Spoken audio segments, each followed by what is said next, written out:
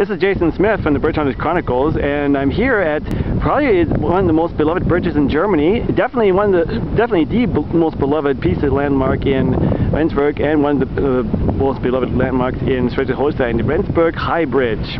What's very unique about this 1913 structure is the fact that it consists of three parts. The first part is, as you can probably see with the line moving across the lower part of the span, this bridge is actually a transporter bridge carrying cars and pedestrians and cyclists across the Baltic-North Sea Canal.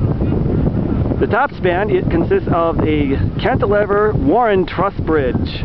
It's one of the rarest you'll find in the world, as a lot of these structures are going down, especially in light of the I-35W bridge disaster on the 2nd of April of 2007. And what's also unique, and I'm going to give you a tour of that, is the fact that the approach does represent a kind of a curly-Q fashion. This is on the Rendsburg side, so on the far right-hand side.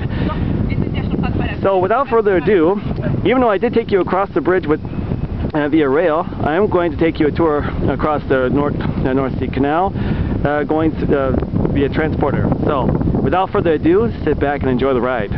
This is Jason Smith of Bridge Hunters.